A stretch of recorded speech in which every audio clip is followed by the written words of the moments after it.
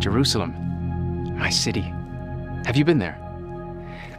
I call it my city because I once owned it. All of it. Well, it actually belonged to God, and he called it his city too. You cannot truly understand the stories of the kings and prophets unless you know Jerusalem.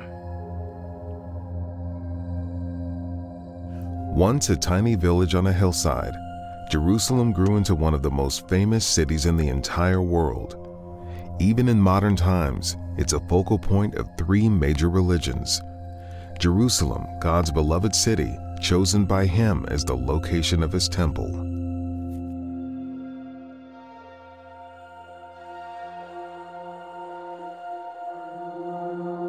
Perhaps the first mention of Jerusalem in the Bible is when Abraham met the mysterious priest Melchizedek. At that time, the city was named Salem, as in Jerusalem. Abraham returned from defeating the kings who had kidnapped his nephew Lot, and Melchizedek brought out bread and wine and blessed Abraham. The first communion ceremony. Since Melchizedek was a priest of God, Abraham gave him 1/10 of everything. Second mention of my city was during the conquering of the Promised Land by Joshua. God commanded the Israelites to conquer the land and destroy the peoples who lived there. Joshua conquered most of the country, but was not able to conquer my city. At that time, the city was named Jebus. The next important mention of my city is a lesser-known passage about my battle with the giant Goliath. After I defeated Goliath and cut off his head, I took it to Jerusalem. And there's no record in the Bible about why I did that or what I did with the head after I got there.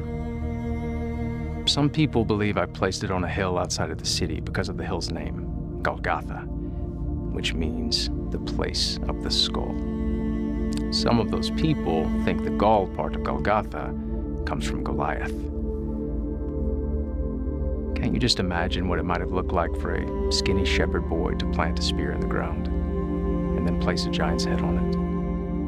Can you just imagine how defiantly that young boy might have stared at the magnificent city and hurled insults and threats at it?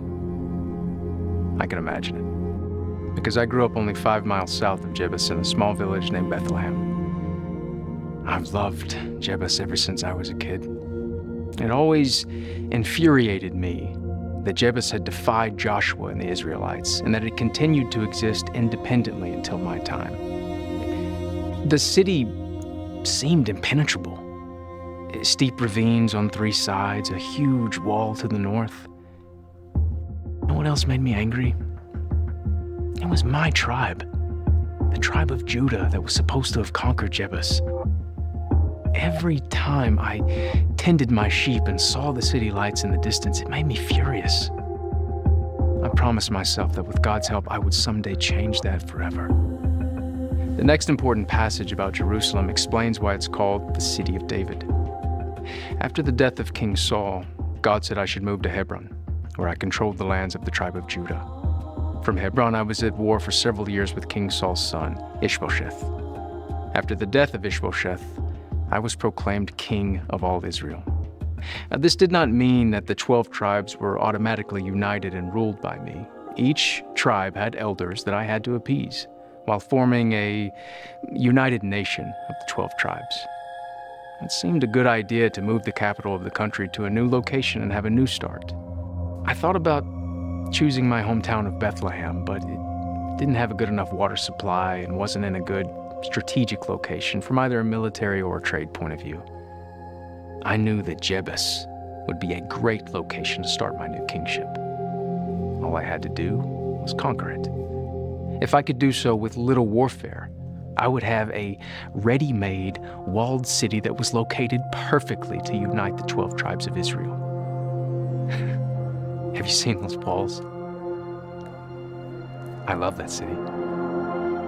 My men and I marched straight up to it. We looked at the impenetrable walls and steep hillside, and the people of Jebus stood on the walls and made fun of us. They felt so secure with their position. They said even the lame and blind could defend their city. Seemed to me they might be right. In my Exasperation, I turned to my men and said, "Whoever leads a successful attack will become commander-in-chief of my army. We will not be successful attacking the walls, so come up with another plan." My nephew, Joab.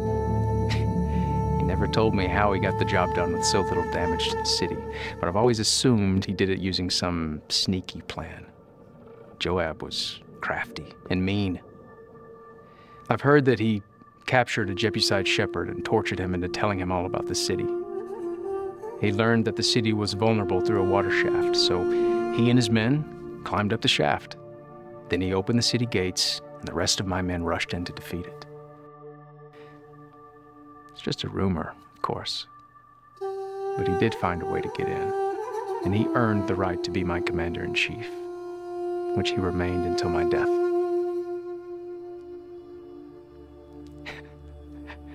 At long last, I owned the former city of Jebus.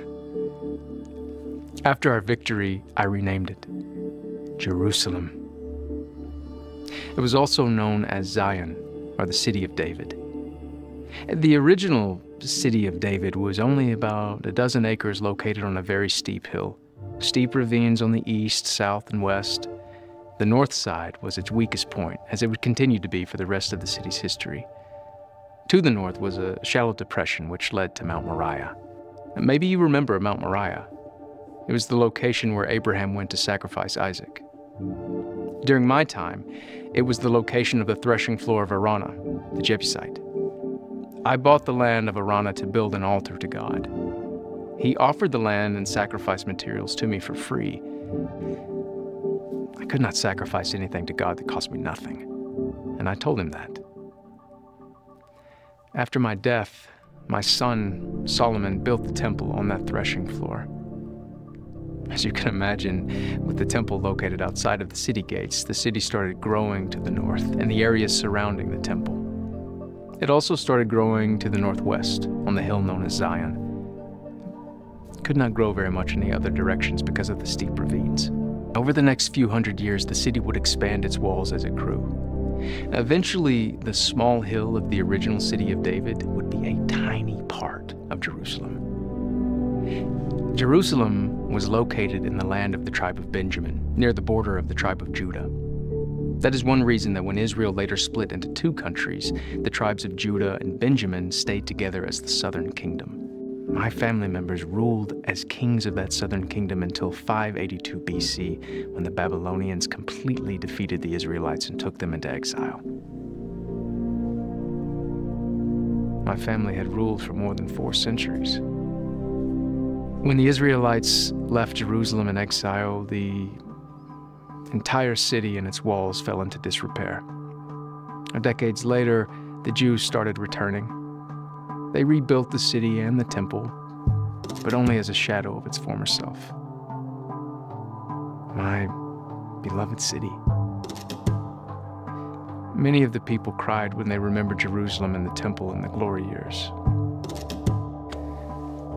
So that's the geography and political importance of Jerusalem. But I have not adequately explained why Jerusalem was not an ordinary capital of a country. The story starts more than 400 years before my time, with Moses and the Israelites in the wilderness. While in the wilderness, the Israelites built the tabernacle.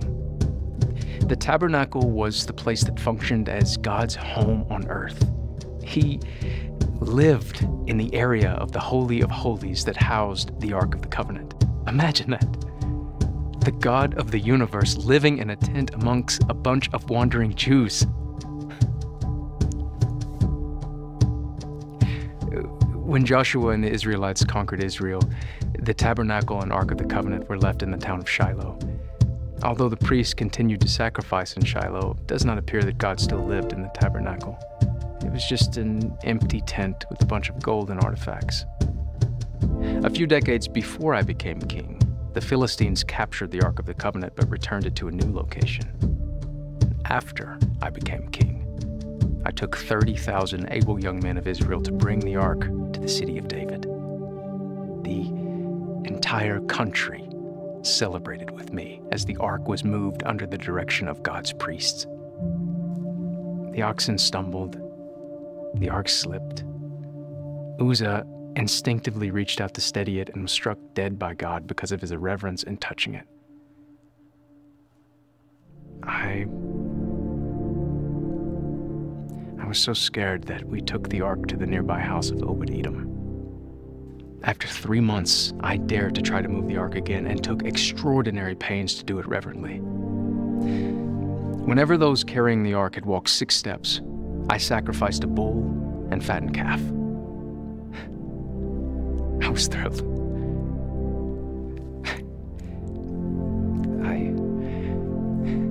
I danced before the Lord with all my might.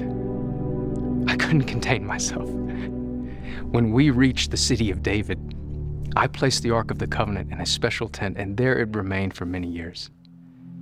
When Israel eventually gained peace, Nathan the prophet gave me permission to build the temple, a building dedicated to the worship of God. However, God rescinded that permission and promised me that my descendant would build the temple. I was devastated, but I completely understood. So, I started gathering the materials that my son would need. Toward the end of my life, I gave Solomon detailed instructions about ruling the country, including building the temple, and I provided most of the materials he would need. It took him 7 years to build it. After it was built, he furnished it and placed my dedications in it. In an amazing ceremony, Solomon moved the Ark of the Covenant from the city of David into the temple. In the ceremony, they sacrificed so many sheep and cattle that they could not be counted. The priests placed the Ark of the Covenant in the Holy of Holies of the temple. And there was nothing in the ark at that time except the 2 stone tablets that Moses had placed in it. The manna and staff of Aaron that Moses had put in it no longer existed. When the priests withdrew from the Holy of Holies, a cloud filled the temple.